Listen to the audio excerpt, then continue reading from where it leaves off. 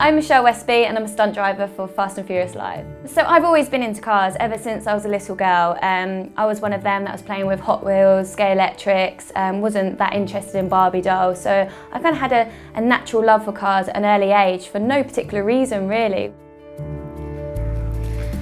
So this is my Nissan S11E01. I'm currently running the standard SR engine still, but with an upgraded Owen Developments turbo. I'm also running extra lock on the front, built and designed by Garage D. I'm also running the Meister R coilovers as well. Inside you'll see I've got safety features, so I've got the roll cage, the bucket seats and the harness, but other than that she's pretty standard. As I got older I started to go to car shows, car events. I knew the minute I was 16 and could start learning to drive, I was out there learning to drive. And then from that I kind of progressed and started to do a few track days and stuff. And it was at a track day I actually got asked to work a car show event, and being a bit of a tomboy I thought, this is sort of more modelling, I can't do this. And I kind of was fobbing it off at first, and the guy managed to convince me in the end because he said it would be paid work, and he's like, why wouldn't you take on a paid job to be at a car show that you'd usually pay to get in? And I was like, okay, good point. So I took on this job, and luckily from there I got offered more and more promotional work, which was great for two different reasons. First of all, for the fact that I'm around cars more, I was learning more about racing, different car makes and stuff. And also I think it got me a chance to save more to then potentially buy or build a car that was going to be a dream car. From that I actually then was asked to work at the European Drifting Championship. So it's being a grid girl, and turning up I saw all the Japanese cars, and I love Japanese cars. To me cars should be all about the character behind them, and most Jap cars have that nice evil-eyed look which I love. So first of all, when I was there and I saw these cars, the big engine noises, the smell of like kind of petrol fumes and stuff, I was in my element, and to think I was getting paid to work there was a dream really. And as I got to learn the rules throughout the day and saw some of the twinning action, so when two cars are actually drifting together, I thought this was phenomenal. This is like the cars that I love, and the body kits and everything on them, and then watching them, it's spectacular to kind of see a car drifting sideways with all the smoke and the skill that's involved to be having close proximity to each other as well. So after seeing drifting for the first time, I realised it's definitely something I wanted to try and pursue myself. So got a little bit of advice from the drivers, and they said to try out an experience day, which is something I'd done at Santa Pod. So just literally turned up and you use one of the driving instructor's cars, and you kind of learn the real basics, but you got like 15 minutes in a car, which isn't long enough to really gain the skills that you kind of want when you leave. So it was a bit of a teaser, but from that I then actually got advice to do a full day, and got offered through a friend actually who took me down to a Drift What You Brung day, and literally from then I was hooked. I felt like I picked it up quite quick. All I wanted to do was learn more and kind of be working up to the big tracks and stuff as well. Knowing I couldn't obviously use this poor guy's car all the time, I went and pursued my own car, so I got advice from everyone what to get. Garage D actually helped me source a car, which was the S11E01, same car as what I've got now, and doing the very basic modifications, and just basically taught myself then at Drift What You Brung Day. So it's just days where you can bring your own car and you're kind of self-teaching yourself. Obviously people on standby to give you advice, but it's all about learning and feeling the car yourself. There's only so much advice someone can give you, but it's the more seat time you have, the more experience you get. So drifting isn't as easy as it looks. I think starting off just doing the basic donuts, it's just learning about throttle control really. So I'd say that's probably not the most complex part, pick that up quite quick. But learning transitions and then obviously more speed into second gear and third gear stuff, you really need to be on the ball and really feeling the car. So I thought I was doing quite well at Santa Pod Raceway, but the big track actually involves third gear. So it's a lot of commitment and quite a big step, I think, from second to third in the speed. This is where, unfortunately, something went quite wrong. So on the big track, I was trying out third gear, done it a couple of times fine, but I was working on my line, so getting a bit of a wider line. And that's when actually I hit a dip, and an automatic reaction for myself was to let off the throttle, which was the worst thing to do, but unfortunately I wasn't experienced enough to know that at the time. And my car actually gripped and threw me into a concrete wall, which led to the car being a complete write-off. As you can imagine, my dreams felt like they just ended there and then. Everyone come over, they told me the car was a write-off, it wasn't really repairable. And after working so hard in saving for a car, getting the basic modifications, going down and really feel like I was getting somewhere, to have that feeling of a massive step back was gutting. Like, I literally was, I think, in tears all the way home because I just thought I haven't got the money to start again. I literally just thought my hopes and dreams were over there and then. So obviously with this really big setback, I didn't really know how I was going to get back into drifting. I didn't want to be spending another year saving for a car and then another year to actually be able to get it back out on track. So I was probably lowest of my low at that time, and Garage D saw that, but the good thing was they saw potential in me. So Julian Smith, who runs Garage D, was willing to help and get me back out on track. He actually offered to do the rebuild for free if I could find a new shell or a new car, as long as he could get some kind of advertisement or publicity from it. And then the modelling obviously worked out well because I had contacts with magazines and stuff. So Fast Car actually come on board and they'd done a feature on the whole rebuild. So went searching high and low for a car because this gave me the kind of spirit or uplift that I needed. But then that was the difficult part, is trying to find another black 14A was very difficult. So searching high and low from as far as Ireland, Germany, France, Europe, even looking in Japan in the end, and I could not find one that was standard or in good condition. So starting to panic. It was so surreal that someone at work who wasn't even really into their cars gave me a text one day saying, "Oh, Michelle, I think someone next door is selling the car that you need and want." And I thought, this guy doesn't even know about cars, it's probably not going to be the right one, but okay, send me a picture. And this amazing looking S14A come through on my phone, and I could not believe it. I literally said to him straight away, "Please get the contact details, I need this car." So I just felt like it was meant to be. The luck of it being literally only 5 minutes away from me as well when I was searching what felt like the world. So yeah, went down, managed to buy this car, went straight to Garage D with it. There was me thinking it's going to take years to get back into drifting, yet all of a sudden, just a month later, I managed to find a new car, and just a couple of weeks after that, we'd managed to set up this whole feature to rebuild the car, and it was done in 12 hours. So within 2 months, I was back out on track, whereas I thought it was going to be years. So the first actual safety wear that I received were these racing boots. Reason being, I was actually at Santa Pod Raceway drifting and someone caught me drifting barefoot. Now I know that sounds really bad, but I just like being able to feel the pedals. And so once I got caught, someone advised me to get some race boots, and I was very lucky and honoured that someone that was sponsoring me at the time actually purchased these for me, and it was the best thing that could have ever happened, because obviously for safety you need shoes on your feet, and being supple, they actually were perfect for me. Second one, obviously being helmet, again, massive safety feature. I've actually customised this one a little bit. So I'm a bit of a Bon Jovi fan, so I've actually got one of the logos there with my name and a saying that I love, which is "Living in Sin," which is probably one of my favourite song lyrics as well. So a bit sad, but I love it. From there, when my car was rebuilt and ready to go back out on track, I started going just to practice days again, trying to build my confidence back, because I was so scared of writing off the car. It took me a while, I'd say, to get confidence back on giving it 110%. But I'd say probably after a year, I started to feel really settled again, started to learn to twin with other drivers, and it got to the point where I kind of wanted to push myself more.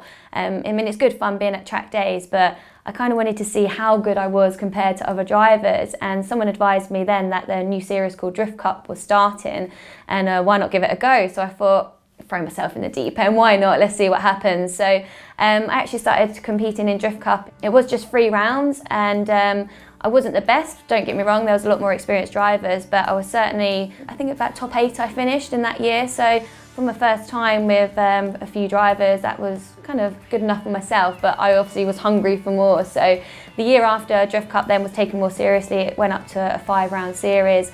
Unfortunately, money didn't allow me to compete in the whole series that year, but I think I'd done the first 4 rounds and I could see the progression there. 2016, I decided I really wanted to take this seriously and really go for it. I thought, now I've got the potential to do quite well, and I wanted to challenge myself and see where I could come.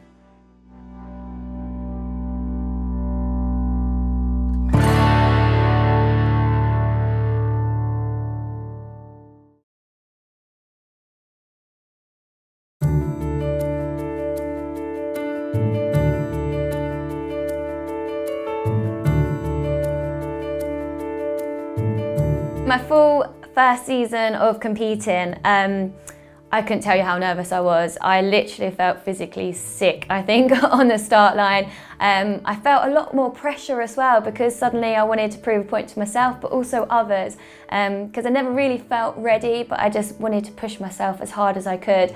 But yeah, being on the start line, like, I wasn't even smiling about drifting anymore because I was so nervous. And I think the adrenaline rush after is the best feeling in the world, but at the time it was just pure nerves. That was all. The first round, I actually qualified quite high. Off the top of my head, I think it was around about 8th, so I was happy with that. But then lost my first battle, but it was a learning curve. I hadn't really done much twinning, and I felt like every time I got to battle someone, I was progressing, but unfortunately a small error meant that I didn't go through. So round 2 was at Norfolk Arena. This time I actually wasn't as nervous, but reason being I actually had some issues with my car, so I kind of admitted defeat before I'd even got there. But the good thing about that is I didn't overthink the situation. I think I went out a lot calmer than I usually do. So I qualified again, kind of middle pack, so nothing special, but it kind of got me out there into the battles. And I think where I went out assuming I'd already going to lose because I knew I had power issues, I was just so much more relaxed, and I actually then managed to win my first battle, which is something I hadn't achieved yet. So kind of coming off the finishing line and having the marshal point at me saying you're through was the best feeling in the world. Like, it's just something I'd aimed for so much. I was so used to qualifying well, but just always being knocked out of the top 32, which was so frustrating. So to get that moment of you're through was the best feeling ever. Driving off, everyone clapping and applauding you. I was over the moon, especially because I didn't even expect to probably qualify that day, to be honest. After winning top 32, I kept winning each battle, and I went from top 16 to top 8. And then I think it was top 4 that I suddenly just kind of paused for a second in the car, and I had my mechanics around me.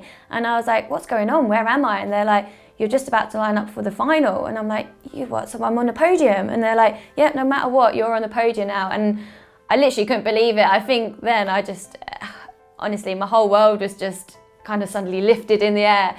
And I went out for that final battle, which was then for first or second place. And I'd lost that one, but literally by a small margin as well.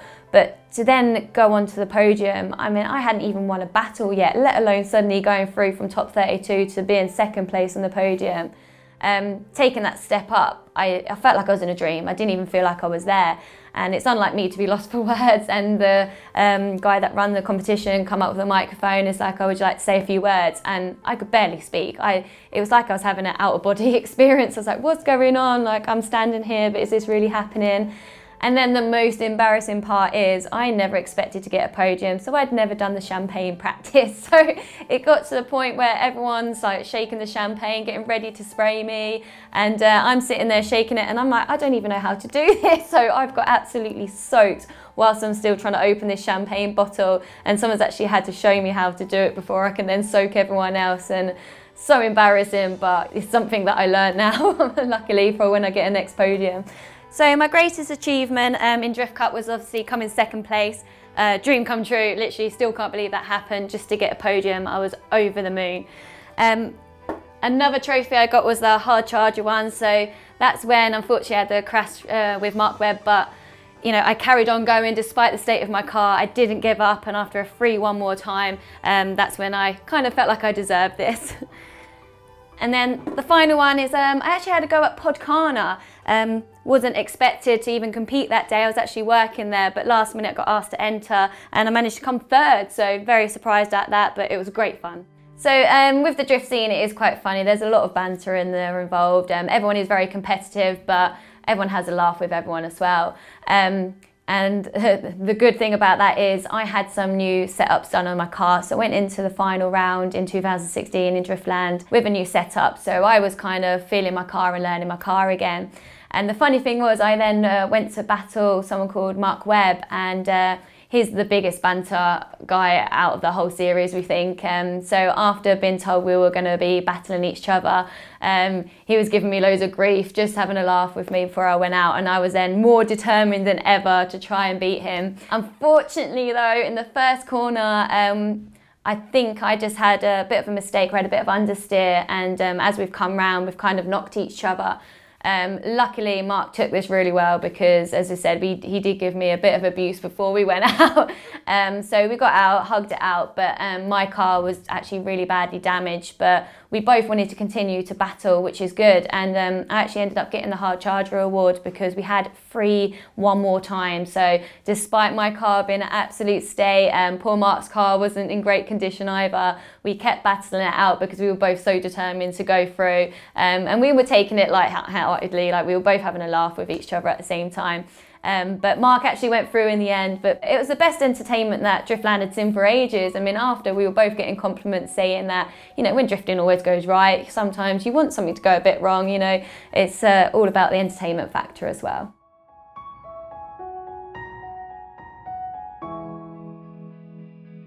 Luckily, when competing in drifting, being female, it was quite big news that there was another female driver competing, so social media went crazy over it, which was amazing for me because it meant my name got out there more. And from that, I actually had Santa Pod Raceway contact me to do some drift demos. This was literally a dream come true. It's something I always wanted to do. It's my chance to create my own little show and show off in front of people that had supported me, or big shows, what I can actually do. I was also approached to take part in Stunt Driver, Ben Collins' DVD. I kind of drive in, get to do a donut around him, and as I get out, I'm kind of introduced to him, and I get to tell him about the new mission, let him know a little bit about drifting. And then he gets in my car, so I get to drift around a little bit, take him to a hangar, where I then introduce him to other pro drifters, which then go on to teach him how to drift. Having Ben Collins in the car obviously is very intimidating. I was very nervous, but I also knew this was my chance to really show what I could do. And also he did say to me, we're a one-hit wonder here. We don't want, you know, tyre marks or repeats, so no pressure, but get it right first time. And that kind of gave me the little bit of a confidence boost that I needed to nail this. And yeah, doing the kind of demo that I needed to do and the drifting I had with him in the car, he was very complimentary after, and oh, that just made my year. So at the end of 2016, I had a phone call to invite me to an interview. I had no idea what it was about. It was kind of top secret. So I went feeling very nervous and really unprepared because I didn't really know what I was going for. But it ended up being for Fast and Furious Live. It was quite funny. They literally opened up a laptop and showed what it was all about. And I just remember my face lighting up thinking, wow. So that's when I realised that actually I was being interviewed along with 2,000 other applicants for a potential stunt driving role.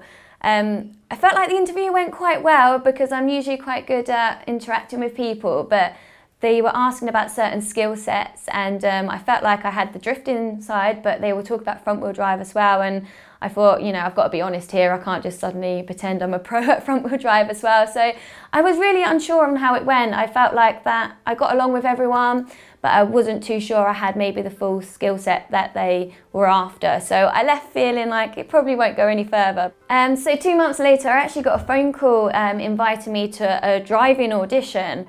When I was honest in my interview saying that, you know, I had rear-wheel drive experience but not front wheel, I kind of assumed that they were only going to be after rear-wheel drive for me. So turning up at the driving audition, I was very, very nervous. I thought this was all a little bit more real now. And we had to go doing a rear-wheel drive routine. And although I was confident in a rear-wheel drive, I wasn't used to learning routines as such. And that was the biggest challenge for me, actually. It was just remembering where I was going and what I was doing. But managed to nail that, I felt like it went really, really well. But then they suddenly got us all in a front wheel drive car and they wanted us to do the same sort of thing. And I'd, to be honest, never even done a handbrake turn in a front wheel drive car before. So I was trying to learn very, very quickly. And they also wanted us to do a J turn, which didn't go too well, I think, the first time, but the second time went better. So although I felt like I was less experienced in front wheel, I guess I was learning quite quick, but I still left the audition thinking, yeah, I'm probably not good enough for what they're needing, just literally purely for the front wheel drive lack of experience. So I left the auditions with not too much expectations, but had a fun, great day there. So then I actually got a call for a third and final audition. This was a 2-day audition where everything we'd learnt we had to put into one. I think that's where they actually got to learn people's personalities more. We had some interviews done, so it was more seeing if you had the whole package now. again, very nervous and kind of really didn't expect to get the job, when especially there's 2,000 applicants. That was the last thing I expected, but I did then finally, I think another 2 months later, got the final call to say I was being offered the job.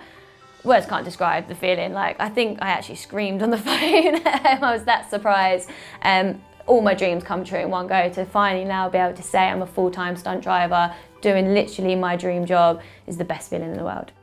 So in preparation for the shows, we actually had a very intense 16-week training course that got us used to various different cars, learning routines, which we had to build up on, because we'd go from learning just a 1-minute routine to then up to 8-minute routine. Start with one car in a routine and then add on, you know, 2, 3, 4 other cars. So it's just getting everyone to get used to spatial awareness, making sure everyone knew where they were, well, where they needed to be at what time. So it really was just building up all the kind of skills we had, but progressing them further, ready for the shows. On the opening night at the O2, wow, the nerves were overwhelming. I know we'd done so much training and practicing, but I'm also quite aware that nerves can affect your driving a little bit. So I was extremely nervous. I was so worried about maybe messing up or forgetting the routine or just something.